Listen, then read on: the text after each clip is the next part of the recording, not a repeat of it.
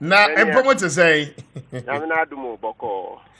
very well. I don't pay yet. That's a set what years you himself was schedules, at doors. But first of all, it has been your advocacy, sir, and then on my campaign must step down regardless of a year the YBR in the last 6 years. We indicate any promises on the year near.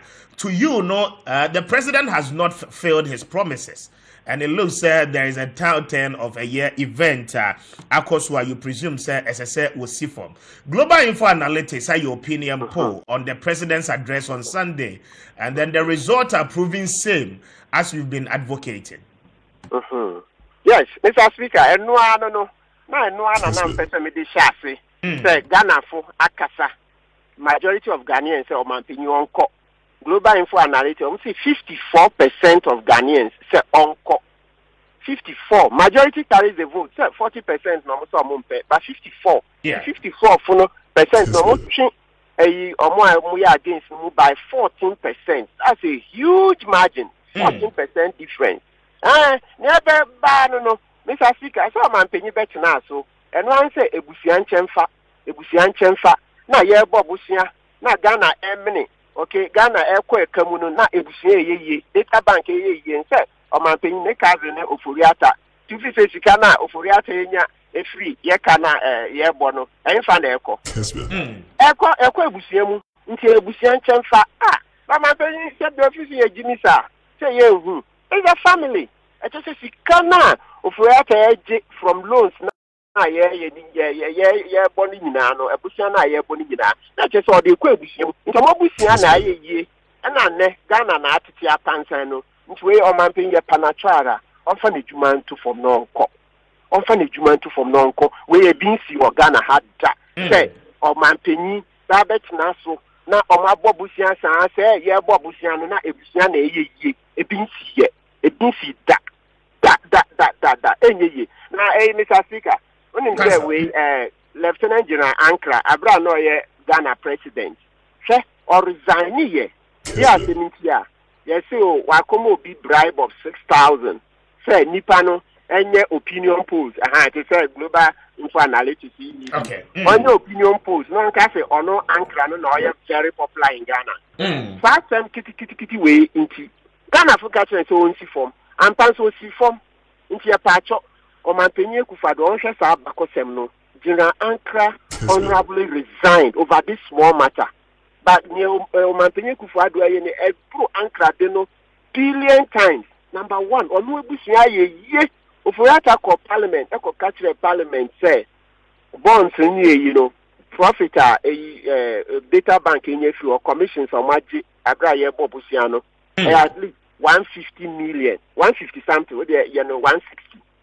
Na me jidi say nyeni nyina no or disclose here me challenge Mr. Ofuriata nyeni nyina no disclose here woni omo ye say dwuma ne kasa omo hwefti Ghana Ofuriata ka kire parliament na omo ka kire say Martin odi apalapa na office say scan here 150 million ebro sa pam ebro timi challenge Ofuriata say sikana we nye free Ghana busia na ya bono ebro 150 something now or catch parliament they are proper industry so person challenge you say nyame pebo new or ba be challenging ya san crofio munim sad no be piaba because do be dia unsa kwe ya mana bruso a people be piaba be more information say you nya no prosa 150 something now wa catch parliament no nti Mr. Speaker na dia asem ye tiewa enu ne say Omanpenye Akufo Addo betina akonya isi say ono no obese omano na ono nebusia ayeye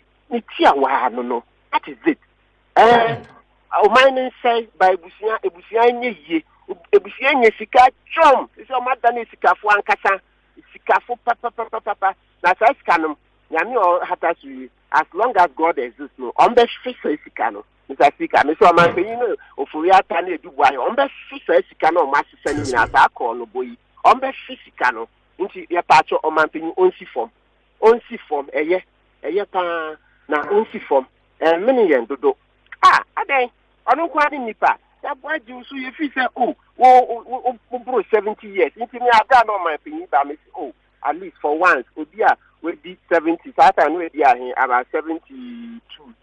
Yeah, 72. So we did ampa we all kasi we are sikana ampa mejidi or we did akane na nya de obefebi. Hey, na ne de ni ehu ti e pacho o manpenyi onsi form. Chrono na adroso. Say in opposition o manpenyi ka say ono oba free SHS. Sika or the base free SHS no e free ekono no be ko etia corruption no. Ehon na sika no be free or no ba be ko corruption.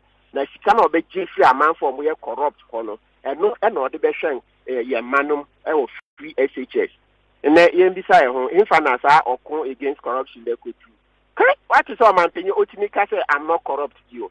What was the last time Otis say I'm not corrupt? Is anybody more corrupt than the president? So I say, hey, president, make a opinion out next year man kwara every nankano. See I can't nanka before. What can we be? Exactly. Yes. Hey, my member one practical example, Mr. Speaker.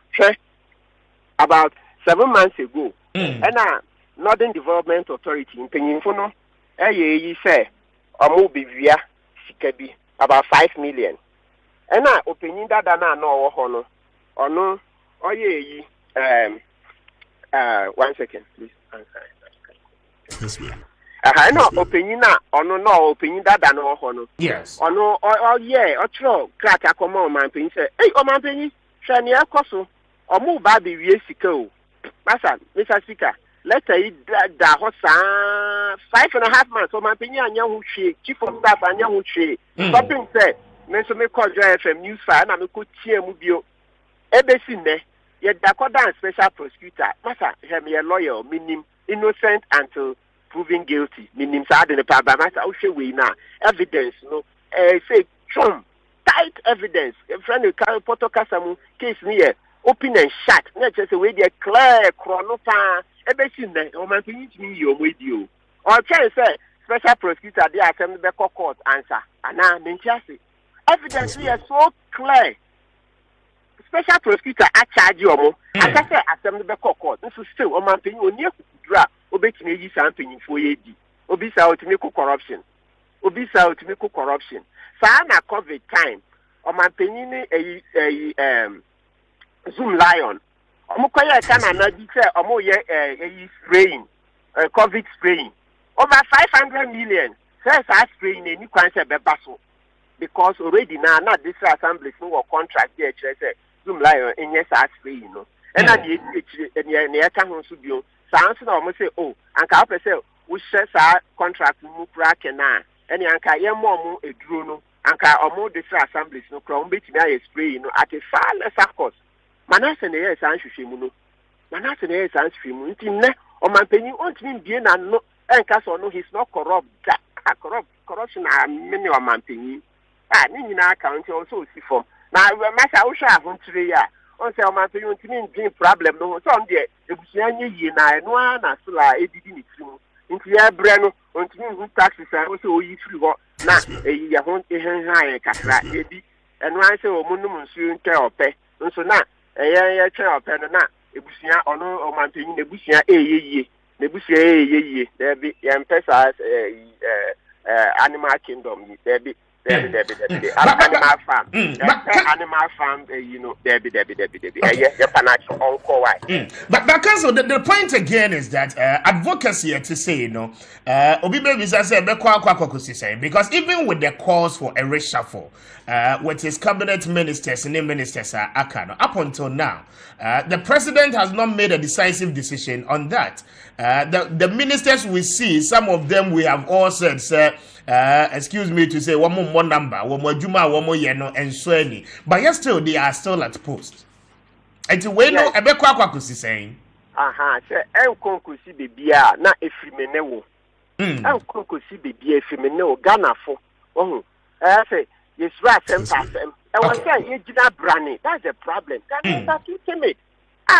Oh, some yet one or more difficult or more ye near to the camu, trotrum, any fear near Casasa, and some person, Obetu, where you are wanting to say, hey, or my pin jai. My friends are demonstration, Obiamra, or who said millions of citizens are on the march. onwa no de ni dwuma ne beto form nti wo hwa ne yakosi nyina na efrimenewo is Ghanaians. Yeah, the leaders are a reflection of the people. Obi o obi apedia ne dodo one the cast ontimi nye hute asoja punchment tutu onkunye sa soja funim sans na police funim the police funim say ye oman ne tete no na oman panyi ebusia yeye sa no police ni wa obe tutu abo police soja ni bia ni obe sa de nti mo amusuro no munyai sa de no Saturday obi anpiemra obi anpiemra ya nya mo hwe because we enye se yakodi atro ato man panyi so baby yendi atro ni nyina e no kra no pefe no kra trodo okay nti bibisa no obi anya ohwe se bia ni ho na e bia ne o kan nyina ya atro o ye propaganda eno na o kra usuru se adi propaganda but Mr. Speaker ansema me no akan nyina e no kra me fa bibia nka ho no kra na meka na nye party bi na mekwa akodom no se medical aka me maama me ntu aba ma ne da nti nyankopo hatati esuru ye nim se makoma mu fita me ntu aba ma maama da nti ko ba se maama na nti na me yes adi de bi Ghana ye nti na me se yenye ne e wo se ye o so man pini eko. And no Obi Bisam is demonstration on Saturday. It's going to be a first of a kind. We are petitions, no, over present here, Mahwaimo, because on weekends they are buying institutions, no, and Yajuma. Yes, into Saturday, no, Yakrayan Pesa or Mobe Baho. Into Saturday, no, young choir demonstration now. You could do Independence Square now, Yama man for Akasa, Yaman Penny for Akasa, Yakasa Vienna. Na yapon say already to say Mr. Speaker interview am no ye national security mutie ya bo man penya amane because by law no mutie radio stations na omama ni briefing nti wa che nti Saturday no and one say numbers no na see anso global info analytics dey research abai nti and also no national security be bona amane nti enye hwe when see from Saturday, Sunday, then Monday, not yet a petition no call. Yeah. Okay. Cousin, I don't pray. My men now say Saturday we will be there. Why? Great. Mr. Speaker, Mumra, Mumbo who the rule, and I pay a via and anajo. Mamu Renfi, Pacho presented via or Bebano, or more than our own Timubio, because Massa, a Ghana, Intina, yes, I do, no beer. Smami, you been a smami said the party and they Ghana. Okay. Yeah. But under civil society for the Omuhabe join here now. Yes. Arise Ghana, fix the country. Okay. Any employees of liquidated microfinance and what company. Every I'm 6. Dr. Kansi moved from UPSA. Any or more Mokaka, name paying for some name. Mr. Speaker, we interview with Dr. Kwame Aponesedu. Yes, we interview met me the number, but someone a number. I don't think I'm paying for the back. Okay, we interview no. What better? Yes. Omunina can Adib Sani near you. Ube paying for the brain, you're the line or more up. Okay. But I believe so we are safe. With this advocacy, I shall say, Obian threatening so far. Oh, I said threaten the on by threaten by Massa, yin slow, she, Yamian Kuma, Obian Tinku. Okay? Jai, yin slow, Yamian Kuma, Obian Tinku. Kessben. Okay. Cousin, I don't pay medicine. You're nice. Okay. Lawyer Martin Kpebu and Meneno Edin Common, a very astute lawyer, private legal practitioner. I'll say, year Kumi Prekon reloaded. The conversation is around the year global info analytics. One of the report for Ediaba between the year October and the year and the 3rd of November. Now, the opinion poll was sampled on the views of Ghanaians and their impressions about a year of address I will be making how they feel address at the buy and whether or not I inspire confidence within the Ghanaian system among our homes near the end of paying some our kind a shame crying and also say and shame crying as to whether or not paying resign now Ghana for the Bejo and our money in your home or better still, no Ghanaians actually calling say Omampenyi na nkasa and resign na one fan juma and we'll be going through it for you. Na yatimi ama what ya say. But